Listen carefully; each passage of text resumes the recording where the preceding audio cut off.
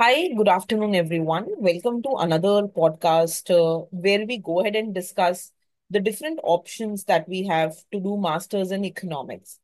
Today we have with us Swasti, and she's going to go ahead and tell us all about South Asian University and how you can go ahead and you can, do your masters in economics from there. So, welcome to the show.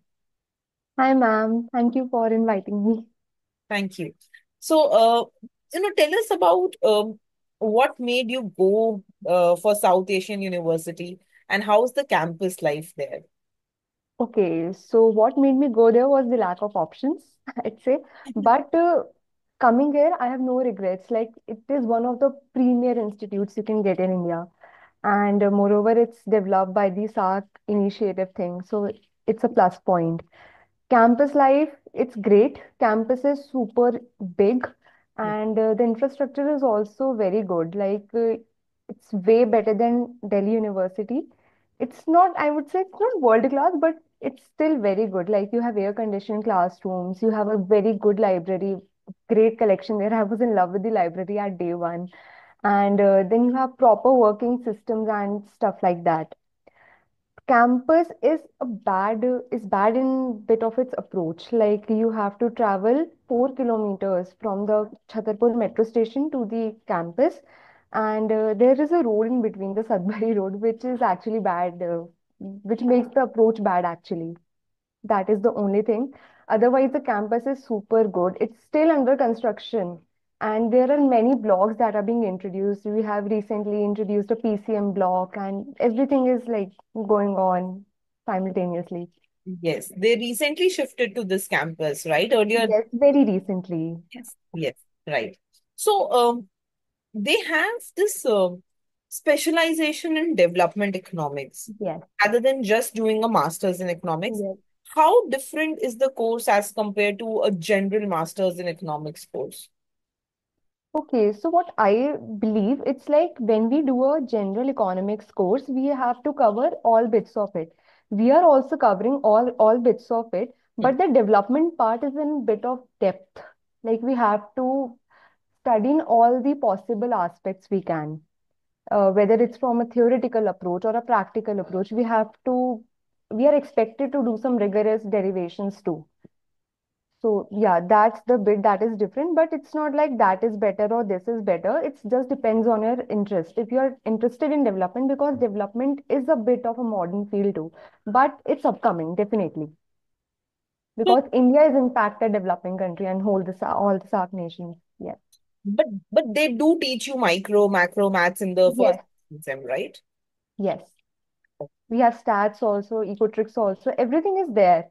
We just specializing in development eco, so we have to study in a bit of depth from the other institutions. Otherwise, everything is same. Is important. Yeah. And so, you know, usually I've heard that there will be students who will be there from different countries and Yes. be a very inclusive environment. So, Very. how is the proportion of students coming from different countries and how does it change the way you look at things? Actually, day one, I remember it. One of our teachers said that stop calling yourselves Afghanistanis or stop calling yourself Indians, just call yourself South Asians now. So it's a very inclusive environment. You get to like meet a lot of other people from various ethnicities and diversities. We have people from Afghanistan, Bangladesh, Nepal, Sri Lanka, Bhutan, everywhere, and it's just lovely. Even from India, we have a whole lot of diversity, like from people from South, Bengal, and North, and everything. So it's just lovely, and we celebrate all the festivals. Like, we celebrated Eid recently went by, Onam, and things like that. Got it. Yeah. So, let's now talk about the placement side. Any internship opportunities and placement opportunities that are provided by South, or do you have a placement cell per se? Okay, placement cell. No, we don't have a placement cell, but in our batch, some of the students have started this. Like, we have started with a placement drive or something. It's just a LinkedIn page as of now, but it's just a start. It's an initiative so that batches from now onwards can take it forward to a better place. At least we have a placement cell that way, so people can approach us. Otherwise, there was no approach earlier, like how people would connect to you, even if they want to hire you. And talking about internships, I think SAU had many like tie-ups, not proper internship system, but get opportunities in research and things like that. And alumni and faculties are very supportive in that matter. Hmm. It's not properly a very formal system, but yes, we can get good opportunities here too. It's Got basically research institutions, very good for research, amazing, like the top in India, I'd say. The course structure is also molded in a very research, what do we say, favored manner. it.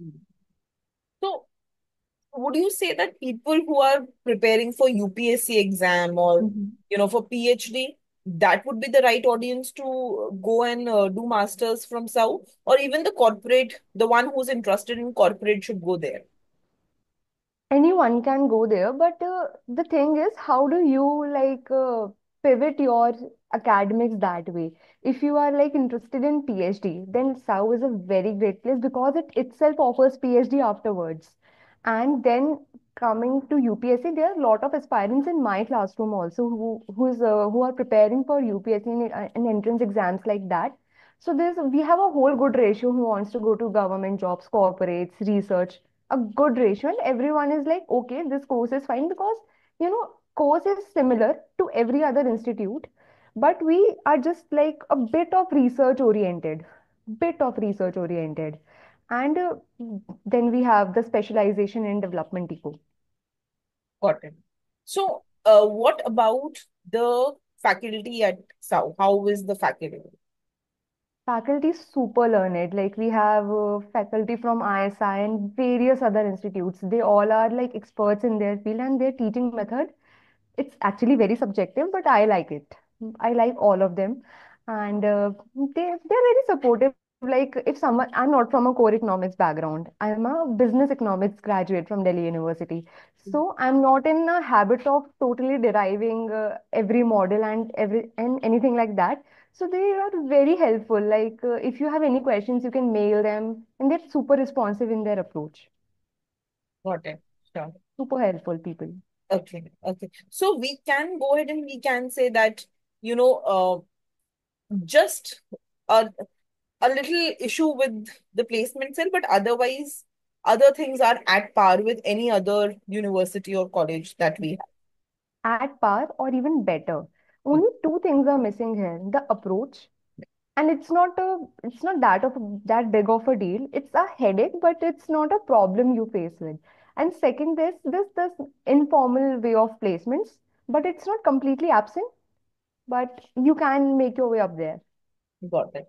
Yeah, So how should one prepare for the entrance exam? Although SAU is now also a part of CUET, CUET, they yes, still are keeping their, own entrance exam. yes. Prepare for that. Okay, so I obviously gave CUET first, and then that those notes only helped me into SAU. But what I did, I didn't miss even one previous year. Previous year are game changers for any entrance exams, whether it is CUET, whether it is SAU.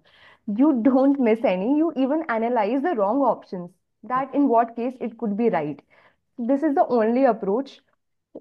Like prepare notes for every PYQ, prepare notes along with CUET. Like CUET prepares you here. SAU is a bit upper niche because there is a negative marking in SAU ka entrance exam. Hmm. So it's a plus point here too. You just analyze the previous year questions, make your notes, read them.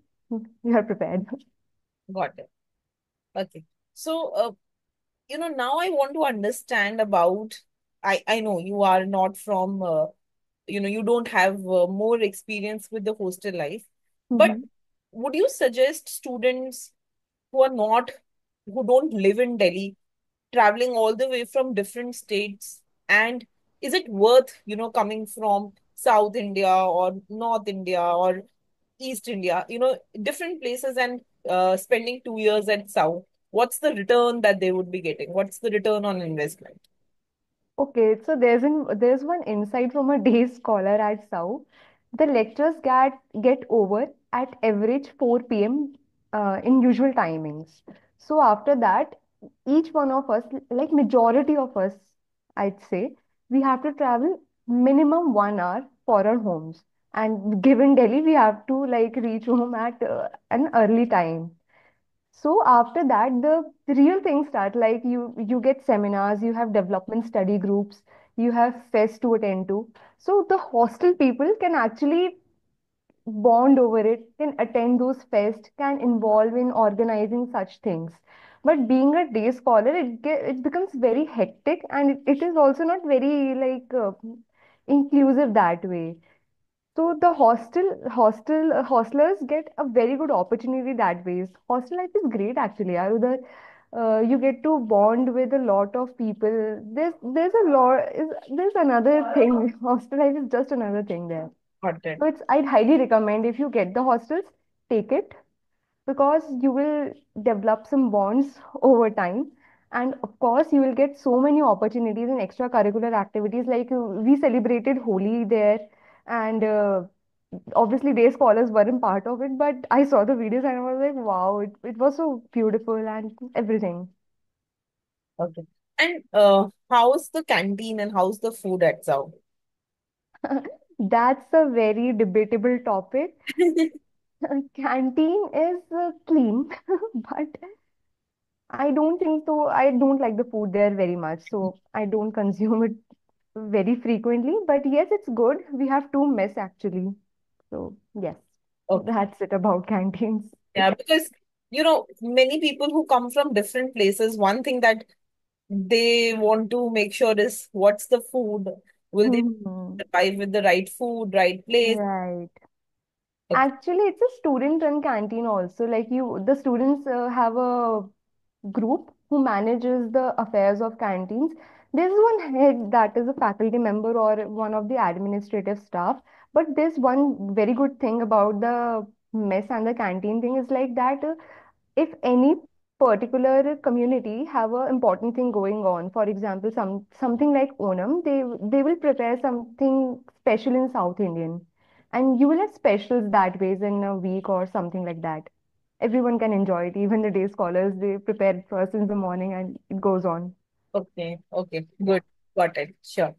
Okay. So one last question I have. So, currently we know that everyone is moving towards coding, R, Python, and even that is becoming obsolete. Actually, we are moving further ahead in AI. Does SAU in any way prepare you for any of these coding languages? Yes, we actually have a course, open elective course, which we have to choose in a second semester Okay. because it's a credit-based system. So we have to complete a certain number of credits. So we are offered a number of courses. Like we had this introduction to Python this year, and actually this semester we'll get a similar course the next semester, and we also have MATLAB. Okay. So MATLAB thing combined with Python, we are taught that at least the basics, yes. Talking about working knowledge that we have to develop on our own, but yes, Python is taught As a course, separate. as a course separately. Okay. It's a 2 credit course, it's a small course, but it it's very comprehensive. Okay, got it. And are there any guest faculties or are there any webinars that take place, or is everything just taught in-house? No, there are not any lecturers, but we do have guest speakers, seminars, and webinars too. We have alumni webinars and people from different fields, like someone specializing in economic inequality. So we could have a budget session or a session on that particular topic, economic inequality, on with some guest speaker or with some prominent person speaking up there. Got it. Okay, Yeah. sure. And So, we do have development study groups which goes on like on a weekly basis. So everything is there. In a development study group, it's a student body only.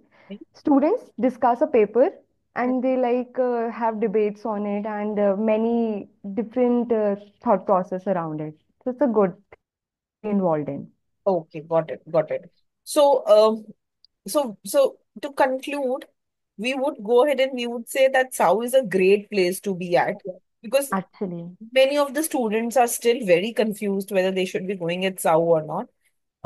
And especially if they want to go in the research field, Mhm. it is the place where you should definitely be at. Definitely go. Actually, the whole masters in economics should be the place if you want to go into research. Like it's very, very helpful if you get a degree in masters and then pursue it for a PhD thing because masters is very rigorous in that matter.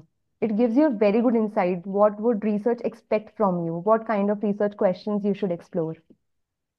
Yeah. Thank you so much for your time, Swasti, today. It was great meeting Welcome, you. ma'am, anytime. Students find this useful, and it helps them to join South Asian University. Make that decision at least. Actually, even I watched some of your interviews with some students from South Asian University, from DSC, every place. So I was also at that place sometime. So I really hope that it is useful for the students now. For sure, it is. It is. Thank you. Thank you so much for your time today.